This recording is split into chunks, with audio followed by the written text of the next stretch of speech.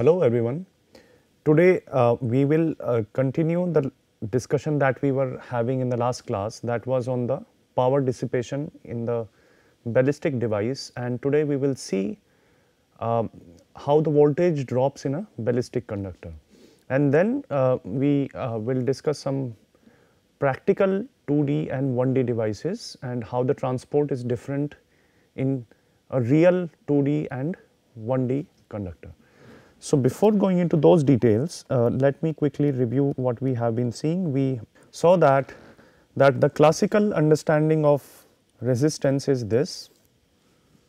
This comes from the Root's model of transport, electron transport or electron conduction in conductors, and that is this is also generally used for semiconductors.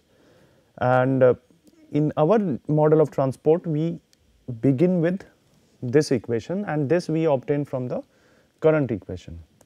So, recall if you quickly recall, from the general model of transport we derived the equation for both N and I, and from the equation of I in near equilibrium transport, in near equilibrium case, we could obtain this equation of conductance.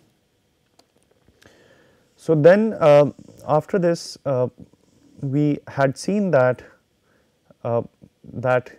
this is how this can be calculated in ballistic case, and it can be calculated in diffusive transport case. Apart from this, we also saw the notion of mobility, how to sort of make sense of the notion of mobility in our formalism. So, for that we compared this with the classical understanding of the conductance. So, this is the this comes from the general model of transport, this comes from the classical understanding, and if we compare these two terms, we obtain the expression for the mobility of the electrons in semiconductors. And we saw that that now the mobility is in terms of the fundamental physics, in terms of the fundamental device parameters, and not in terms of the phenomenological parameters that we obtain from the experiments or from external observations. For example, in the classical understanding of mobility, where the mobility is given by q tau by m star, we need to know the tau time, which is essentially the mean free time, the average time between two consecutive collisions. From here we could see that the ballistic mobility is given by this expression, and the diffusive, the mobility in the case of pure diffusive transport, in which the transmission coefficient is taken to be lambda E by L, is given by this expression. And finally, in a more general case, when we take the diffusion transmission coefficient to be lambda E divided by lambda E plus L, in that case the mobility, which is now written as apparent mobility, because this mobility comes from our this analysis by comparing this fundamental equation of conductance with the classical equation of conductance. So, that is why it is the apparent mobility. It does not come from the basic physics. It is defined using a class by comparing a classical expression to the expression that we obtain from our analysis. So, that way it is called as apparent mobility, and this apparent mobility in a general case can be written as 1 by mu apparent is 1 by mu diffusion plus 1 by mu ballistic. So, this is what we have seen, and we were discussing, or we were wondering, where the power is dissipated in a ballistic conductor. Generally, in conventional devices, the power is dissipated by electron phonon scattering in the channel itself. So, for example, if we have a two terminal device, we have the source, we have the drain. In the classical case, generally the electron transport involves collision of electrons with a lot of atoms in between, and that way, because of these collision of electrons with the atoms, this is known as the electron phonon scattering, and it is in this electron phonon scattering that the energy of the electron is transferred to the lattice, and that is why the lattice heats up when the electron transports through the lattice, but in the ballistic conductor, in the ballistic case, electron does not collide with anything in the channel and it directly goes to the drain side from the source side. So, this is the source terminal, this is the drain terminal. So, the mechanism of or the way power is dissipated is different in this case as is the case in classical theory or in macroscopic devices. Here what happens is that here the contacts are large, this we know from the beginning that the contacts are large. So, an electron that starts from the drain from the source contact goes to the drain contact. So, as soon as it reaches to the drain contact tries to again come back into equilibrium, because in equilibrium all the energy states up to Fermi level are filled. So, by various mechanisms of scattering, it tries to come back into a near equilibrium state. So, as soon as one electron enters into the drain terminal, it dissipates its axis energy, the energy above the Fermi level of the drain contact in collisions. So, this much energy is dissipated in the drain side, and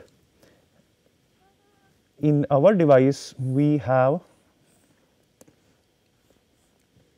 so this is source, this is drain, this is the channel region in between, this is the channel in between. So, typically we have a battery across the device and the voltage is V applied, and that is also equal to the difference in the Fermi levels of the two sides. So, the battery again supplies an electron to the source side and it supplies the electron to the source side at the Fermi level of the source. Now, this electron sees a vacancy from where the electron went to the drain side, and it quickly dissipates its energy to fill this vacancy, and this much energy is dissipated in the source terminal.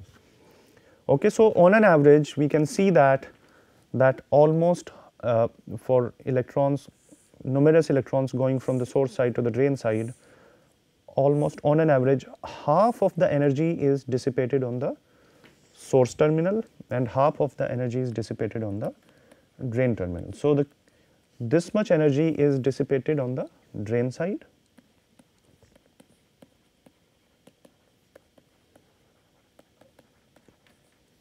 and the same amount of energy is dissipated on source terminal.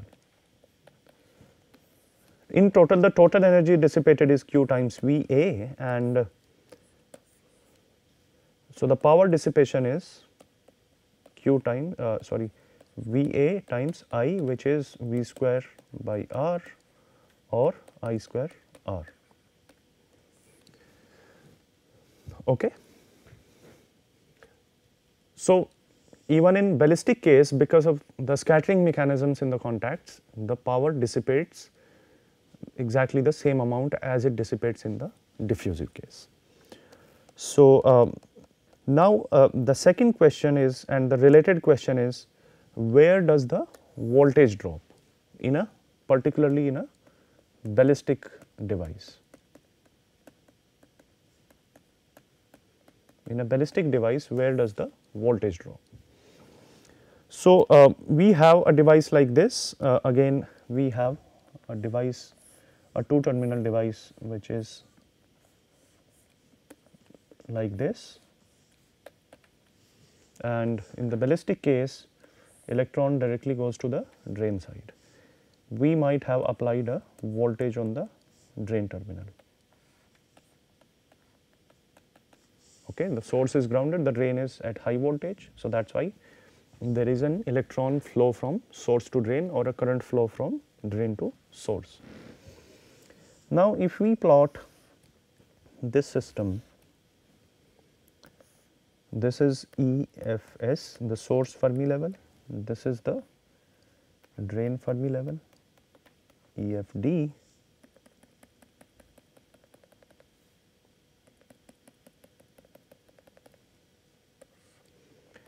From the basic principles of carrier statistics, this contact tries to fill all the states in the channel up to EFS and tries to bring the channel in equilibrium with the source Fermi function. Similarly, the drain contact tries to fill all the states in the channel up to the drain Fermi level and tries to bring the channel in equilibrium with the drain Fermi function. As such, the channel is small, the channel is generally a microscopic channel or a mesoscopic channel. So, we cannot per se we cannot define a Fermi level inside the channel, and typically the voltage that we measure across any device, especially in these semiconductor devices, the voltage that is measured by the voltmeter, that is exactly equal to the difference in the Fermi level divided by the electronic charge. So, the voltage measured is always, so if this is the conductor and if this is the conductor and we are measuring voltage between this point and this point, point number 1, and we are connecting it with a voltmeter. So, this measured voltage will be EF1 minus EF2 divided by Q, the electronic charge, which is essentially minus E. So, the voltage that is measured by an external device, that is essentially the difference in the Fermi levels. So, now the question is, this question particularly, where does the voltage drop? This translates in the question, where does the Fermi level sort of change, or how does the Fermi level change across the device? And according to the change in the Fermi level, the voltage will be directly dependent on that. That will also be the voltage profile of the device. Okay. So, we see that the Fermi level on the left side is here, the Fermi level on the right side is here. So, the voltage, obviously the voltage that will be measured will be this Q times V, which is, or this V is EFS minus EFD divided by charge of the electron. So, that is the total voltage difference in this device, and that is also is equal to the voltage that is voltage of the battery that is connected to the drain terminal. Now, the question is, how does it sort of drop across the device? Okay. And in the ballistic case, electrons are making direct transitions actually. They are not losing any energy in the channel. So, we cannot say that a particular electron is undergoing change in energy, which means that throughout the channel, the energy of the electrons is constant. So, the voltage will not drop through the channel because the energy of the electrons is not dropping. Energy of any electron that is standing here, that is starting from the source side going to the drain side, is not changing. So, and in the microscopic channel, in a small channel, the notion of Fermi level can also not be properly defined, because a Fermi level is a statistical concept, and generally it is true when we talk about bulk materials. In these cases in which we have a small channel between two bulk contacts, what we can at best do is we can approximate the Fermi level of the channel, and once we know the Fermi level of the channel, then we can easily find out the voltage drop, where the voltage drop is happening across the device. So, if you recall our discussion in the beginning of the general model of transport, and when we derived the steady state number of electrons in the channel, In that case, if you remember the expression looks something like this. Number of electrons is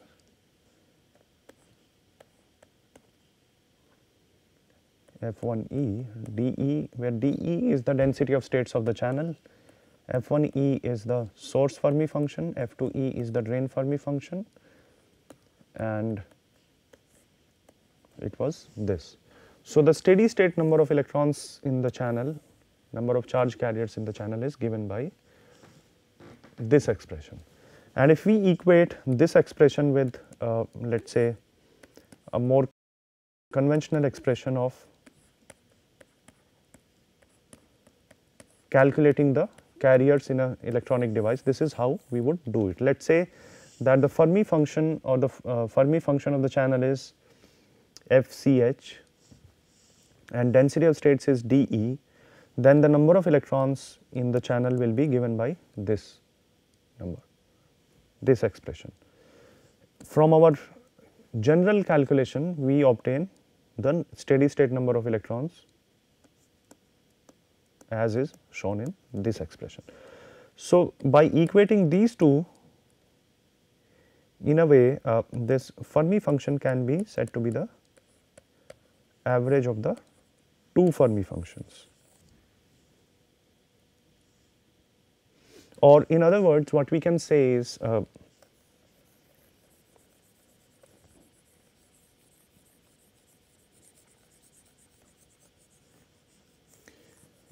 what we can visualize from our from here. So, anyway, these states are all filled because both the source and drain contacts are trying to fill these states. Channel is trying to fill even these states as well. So, all these states are being filled by the source terminal. The source terminal is trying to fill all these states in the channel, and all these states in the channel are being emptied by the drain terminal. Okay. So, in steady state, what we can assume is that on an average, on one side we are trying one side there is a push to fill all the available states, on other side there is a push to sort of empty all the states. On an average, what we can see is that almost half of the states are filled in the steady state. So, in steady state, what we can assume is that half of the available states in the channel are filled. So, in a way, the channel Fermi function, the channel Fermi level can be assumed to be in the middle of the source and drain Fermi levels. Okay. And although this does not come from the carrier statistics, this does not come, the channel Fermi level does not come from the statistics of electrons in the channel in equilibrium, because we can do that only in equilibrium, but this is just an approximation. Okay. So, so that way, and the channel Fermi level does not change through the channel, this length of the channel. So, what we can finally say is that the source Fermi level is on one side, the drain Fermi level is on the other side, and there is a sort of channel Fermi level which lies in the middle of these two Fermi levels, EF, CH.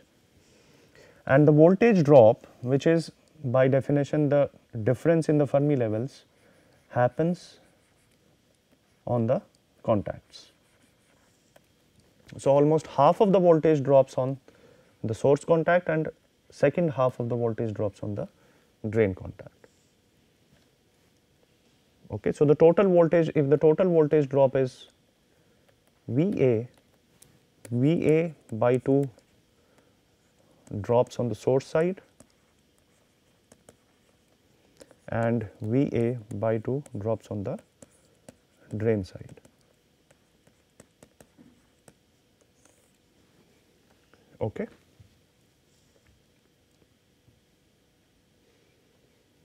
So, this is the overall picture of the voltage drop in ballistic transport, and again like power dissipation, the voltage drop also takes place at the contacts, and this is a new concept which we can only see in mesoscopic or nanoscopic devices, when the electron is not colliding with anything in the channel and it is directly going from the source terminal to the drain terminal. Okay. So, this essentially concludes our discussion on the electron transport, and there is this minor point that we generally need to know is that the ballistic resistance, the ballistic quantum conductance is this, and inverse of this is the ballistic resistance. It is also known as the quantum contact resistance, and the reason for this is that this resistance arises because of the contacts, it is not because of the channel. That is why it is also known as the contact resistance in ballistic case. Okay.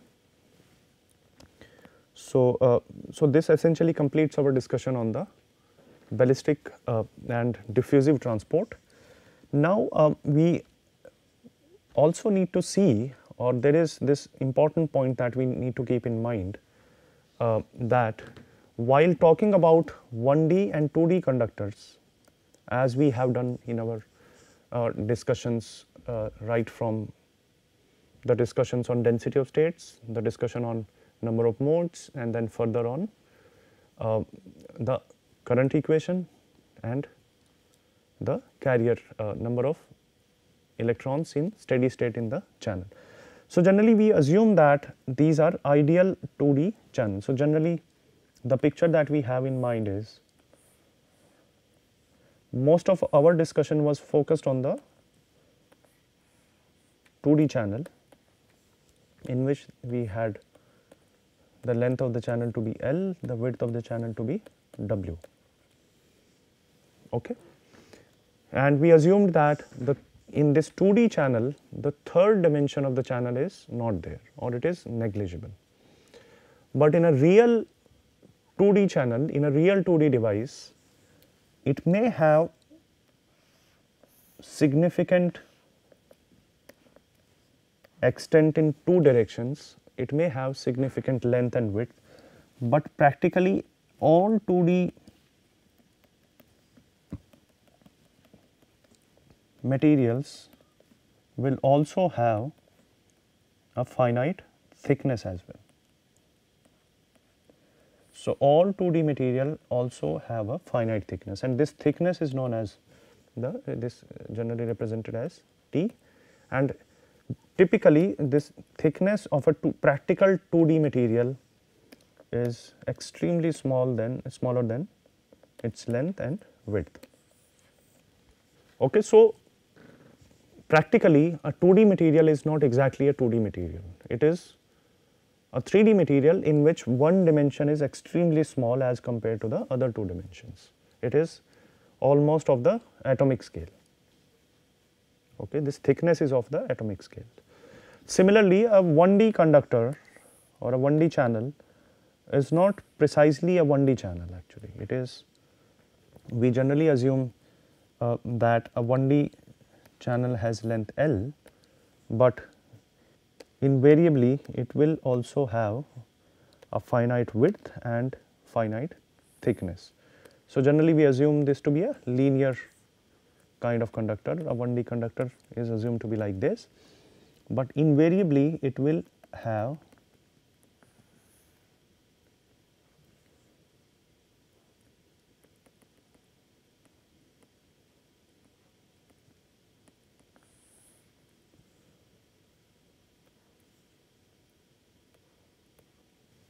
it will look something like this. It will have certain length, it will have a width as well and thickness as well. and in a practical 1D channel, this thickness and width will be extremely smaller than the length of the conductor. So, and 3D is essentially 3D. 3D is actually the, in real 3D is also the way that we treat it in maths, in our calculations. In a real 1D conductor, the thickness and the width are extremely smaller than the length. They are of the atomic dimensions. So, practically everything is 3D in our Euclidean world, in our real world, everything is 3D, at least in space.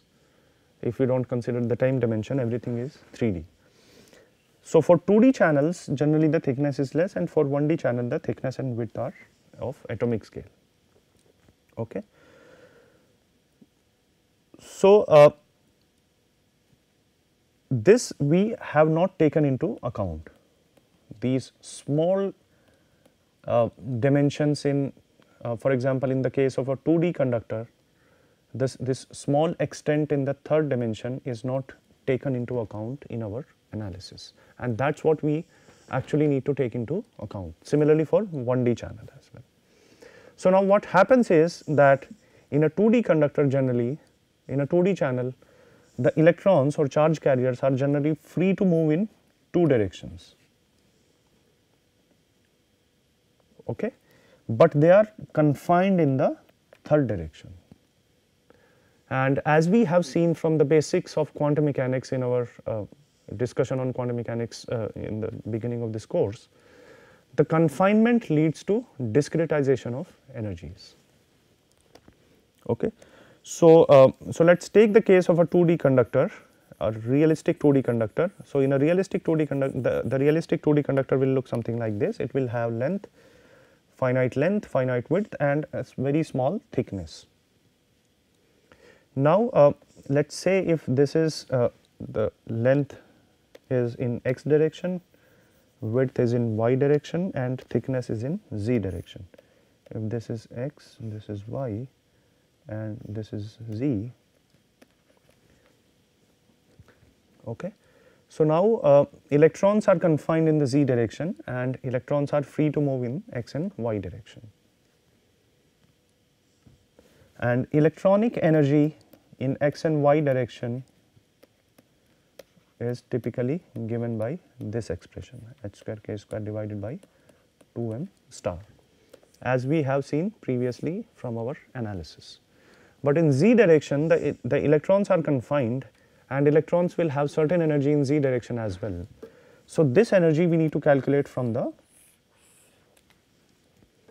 so if this is now the z direction, let us say this is the thickness, the electronic energy will be discrete, like for a particle in a 1D box. Now, it may have energy levels like this and so on. So, y axis is the energy axis, x axis is the z axis, and in this practical 2D conductor, electrons are confined in the z direction. So, the electrons will have discrete energies in the z direction. Okay. The total energy of the electrons in this system will be Exy plus Ez. So, that will be the total energy of electrons, and this total energy will be given by, in xy direction electrons are free to move. So, this we can calculate from our conventional Ek relationship, and in z direction this is discrete, and so it would be one of the epsilon i's. So, if in z direction the energies are epsilon 0, epsilon 1, epsilon 2, it would be epsilon I for if the electron is in, let us say, ith excited state. So, epsilon 0 is the ground state, epsilon 1 is the first excited state, epsilon 2 is the second excited state, so to say. Okay.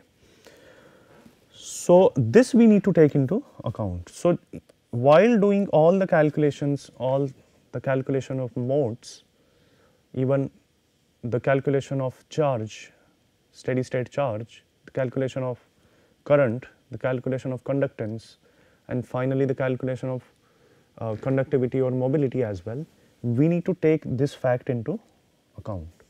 And this is an important thing that we need to keep in mind.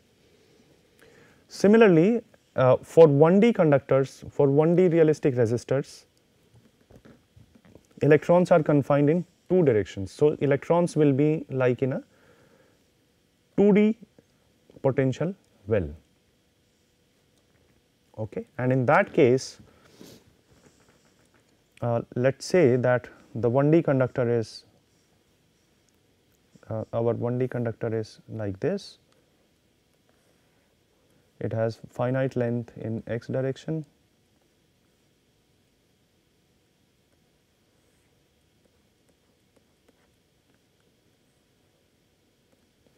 okay. This is the x direction, and electrons are confined in these two directions, y and z directions. So, the electronic energy, total electron energy here will be energy because of the motion in x direction and energy because of the motion in y and z direction. And this energy may be continuous, this may be given by h square k square divided by 2m star, but this energy, the energy where electrons are confined is discrete, and this will be given by epsilon, maybe by a combination of epsilon 1 I, epsilon 2 I or j. So, these things in realistic resistors of 1D, in 1D or 2D, we always need to keep in mind. This is an important point, and generally in nanoscale devices nowadays, when we talk about using carbon nanotubes or graphene nanoribbon, these points we need to keep in mind. The confinement in other directions apart from the long direction. Okay. So, with this I will let you think more about this, and in next class we will conclude this discussion and begin with the discussion of MOSFETs. Okay. Thank you for your attention. See you in the next class.